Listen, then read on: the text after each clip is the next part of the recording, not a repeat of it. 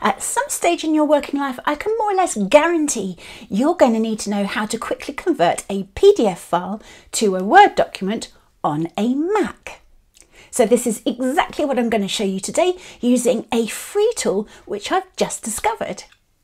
And the bonus is, once you've converted your PDF file to a Word document, I'm going to show you how to quickly annotate the text. If you'd like to learn more about how to successfully market your brand online, make sure you hit that subscribe button and bell so that you're notified each time I publish a new video. Okay, so for the first step, I'm going to dive into Canva. Okay, so I've quickly created a document in Canva. It's just a single page from a booking form mock-up, if you like, that I know many freelancers and small business owners like me regularly send out to clients as part of their onboarding process. But it could be any document such as a report or a review. So let's assume I've completed my document and I'm now going to download it as a PDF. So I go to the top right hand corner of my Canva toolbar. Let me just increase the size just there. So I'm going to click on this downward arrow. And I'm going to select the file type as a PDF standard. We're not going to print it, so we don't need the other type of PDF. I'm going to click on download, and I'm going to download it to my Mac.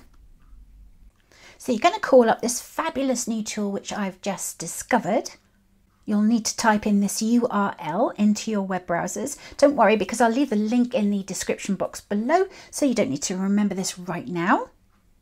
This tool is absolutely free to use, and you can see you can edit, create and convert up to 3 PDF files a month for free, which for me is plenty.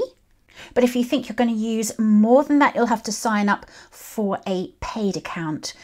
So I'm going to start off by uploading that PDF form which I created in Canva. So I'm going to click to upload my file here, and I'm going to select my file from my Mac.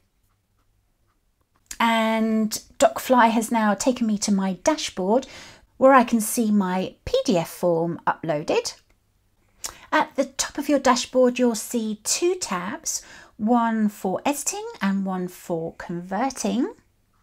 Now I'm going to be talking about the editing tab in another video tutorial, but for the purpose of today's tutorial, I'm just going to click on the convert tab just to bring up this drop down menu.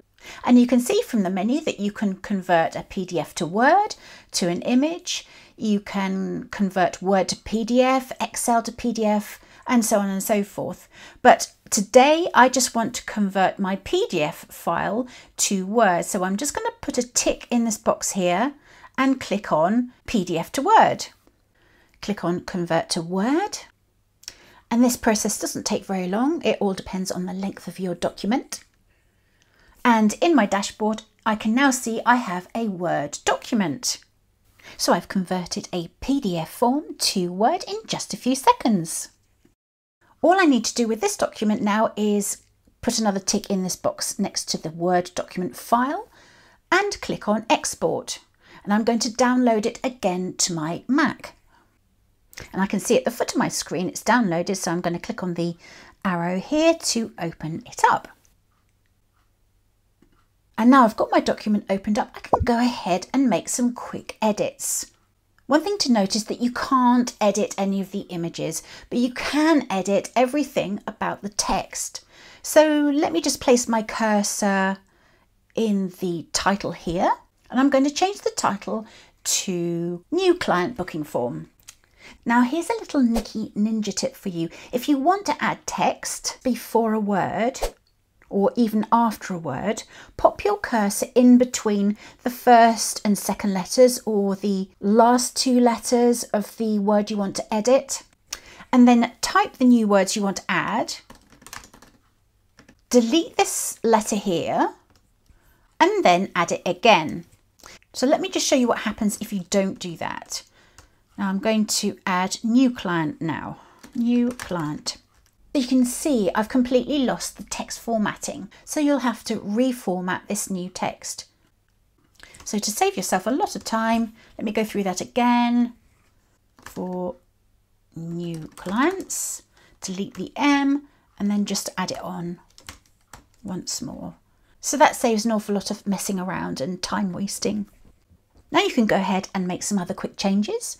So just for clarity, I'm going to add full name, delete the N and do the same on the other side. Full name, delete the N.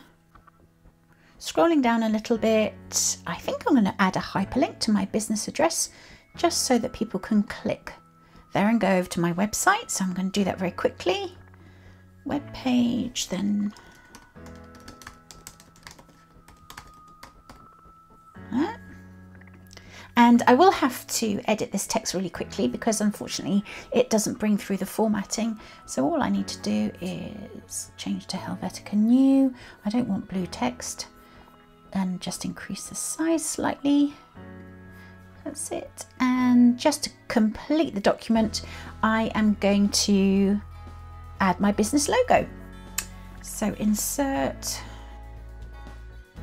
that, reduce the size, whoops, a little bit more, and I think that is all done. And now all I need to do is go to the File tab and export it either as a PDF again or a Word document. It's as simple as that.